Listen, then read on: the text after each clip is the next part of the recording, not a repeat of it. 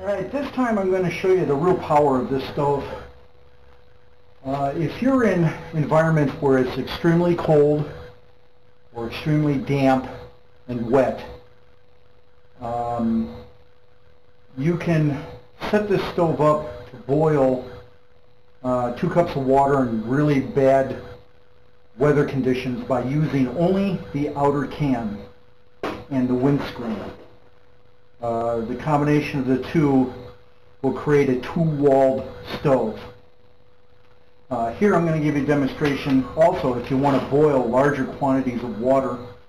I'm going to give you a demonstration using this percolator. There's I think 6 cups of water in here. Basically, take the supplied lid and use it as a bottom or a base for the stove. This not only minimizes ground scarring, but it will also act as a vapor barrier, so no ground moisture will be drawn up into the stove. And then at this point, and you fill it again to 1/2 inch to 3/4 of an inch down from the top. This time to start the fire, I'm going to use a fire stick.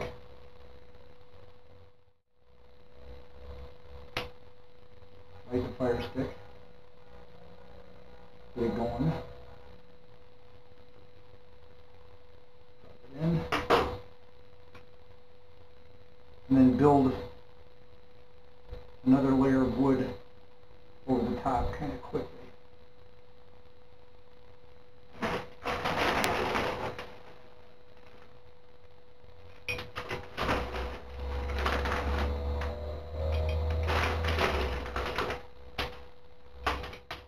After about 4 minutes, the wood will drop into the burning chamber, starting the layer of wood underneath it. The flames will be strong, sustained. Put your cooking pot stand on top of the stove, and then place your windscreen over the top. Basically, we'll just let this sit for a while for it to start to cook. About 16 minutes have gone by, and as you can see, it's starting to percolate. I'm going to let this cook for about 4 minutes, and then I'm going to remove it, and then the remaining heat I'm going to use to cook scrambled eggs. So not only can I boil 6 cups of water and make a nice pot of coffee, but I can also cook eggs on 1 load of fuel using this configuration. Alright, this thing's been percolating about 4 minutes, so this should be good for a good cup of good pot of coffee. I'm going to set this off on the side. I have 2 eggs I'm going to cook with the remaining fuel. Basically, what you want to do is open up the windscreen a little bit.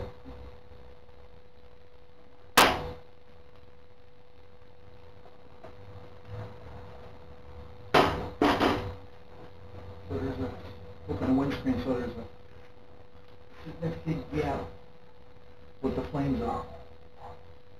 And I'm going to scramble.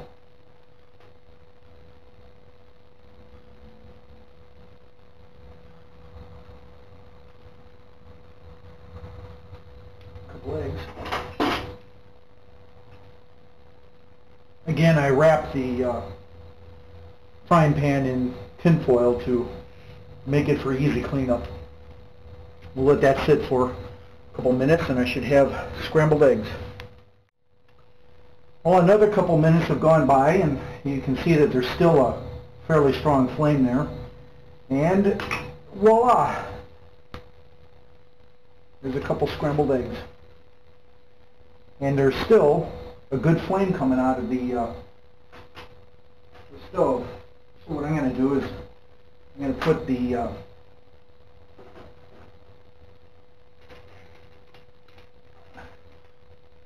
percolator back on top.